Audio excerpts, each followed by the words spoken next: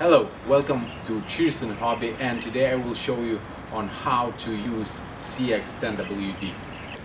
So let's have a look what is in the box.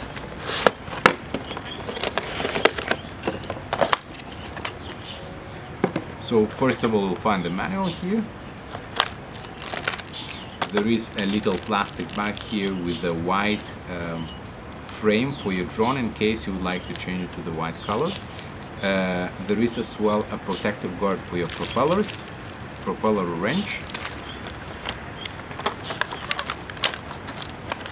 Then the transmitter and the drone, retractable mobile phone brackets, which I installed here. The USB charger for the drone. The screwdriver in order to change the drone's frame, and you'll find as well 8 additional propellers. So I did install the batteries and they're here. Please pay attention to the polarity before you install. Let's get the drone out. So there are 3 ways how to control the drone. First, what you can do, you can fly the drone with your controller. Obviously you'll not be able to get the video out of the drone. Second way is using the mobile phone's application, and you can control the drone having the video as well. And the third way is to use the transmitter to control the drone and mobile phone application as your FPV Wi-Fi stream. So let's turn the drone on. There is an on-off switch. Turn it on, and after that what you're gonna see, you'll see that there are 4 LED lights. The red lights are at the rear of the drone and the blue lights are at the front of the drone. After that, what you have to do is to turn on the transmitter and then move the throttle stick fully up and down in order to link the transmitter and the drone. And after that, the LED lights will stop blinking. Now what you can do, you can press the right side button here in order for auto takeoff, and then the bottom button is for auto landing. Or you can start the motors manually by moving the sticks to the corners, and as you can see, the motors started spinning, and we can stop them exactly same way. Now when the drone doesn't fly stable while hovering, for example it leans to the left or right or front, or it yaws to one direction or another, what you can do, you can turn the drone and the transmitter off, turn it back, link them again, put the drone on the flat surface, it should be on the flat surface, and then move the sticks to the right bottom corner in order to calibrate the gyroscope. The lights are blinking, we let the sticks go and wait until the lights stop blinking. The lights just now stopped blinking, indicating that the gyroscope was calibrated successfully and the drone should fly as before. So now about the CX10WD application, you can find the information about the application and barcode, and scan the barcode here at the manual. For Apple and Android phones, there are 2 separate applications.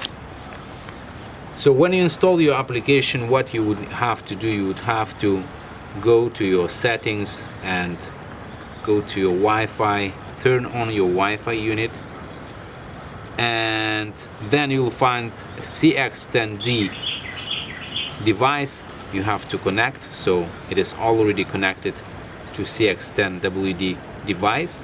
After the connection is successful, then it is time to go to the application. So let's go to the application, and this is what you're gonna see. press play and it will take you directly to the screen, and you can see that there is already real-time Wi-Fi FPV video. So in order to control the drone with the transmitter, all you need to do now is press this button here on, and it will switch to off, and the sticks on the application will disappear, and you can install the phone into the brackets to the to the transmitter, and you can have some FPV fun. And this is how to control the phone with the application. Let's turn the drone, go to the settings, then we go to Wi-Fi unit, and we'll have to wait. This is the CX10D, all right. Let's connect, wait until the connection is successful. All right, it was successful, connected. Then we go back, and now it's time to go to the application itself, and this is what we're gonna see. Again, a live Wi-Fi FPV video. Now what we can do, how to fly this drone. We have to use auto takeoff, auto landing buttons in order to take off the drone to the air and land it, and then we can control it with the sticks here. So on the right side, the stick is throttle and rotational yaw. The stick here is the directional stick. If we press button here, it will take us back to the main screen. Then this button after that is a picture button, video button. This button here will take us to the storage of videos and pictures, where we can preview our videos and pictures taken before. The percent 30, 60 and 100 indicate the speed of the drone. This button here turns on the gravity sensor, and it means when the gravity sensor is on, we do not have to use the directional stick in order to make the drone fly forward, backwards, right or left. All we need to do, we need to lean the phone to the front, backwards, right or to the left. This button here with an arrow showing down will make the drone to do a front flip. The scale button is gyroscope calibration button. On off we already know. If we were to use the transmitter, we need to switch it to the off. Reverse the screen upside down. And the last one will split the screen into two, just in case you want to use VR goggles for your FPV flying. So this is the USB charger, and the charging port is here just below the on-off switch.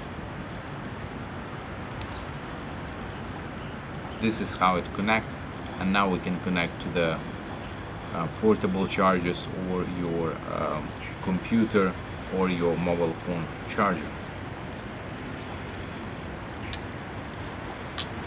What we find here in this bag, as I mentioned before, the white frame, and in order to change the frame we'll have to remove the propellers and screw the 4 screws, and then put what is inside into this frame here, clip the clips and add the screws, and it's going to be ready to fly. The propeller protective guard, it is added from the bottom.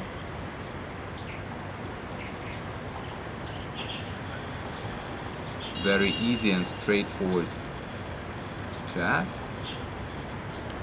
So now when we fly, it will protect us against hitting into the wall or some object. So for the beginners it may be a very good idea. And then the wrench, and this wrench is specifically to remove the propellers. Now there are two types of propellers. You'll find two types of propellers. One is A, with letter A on it,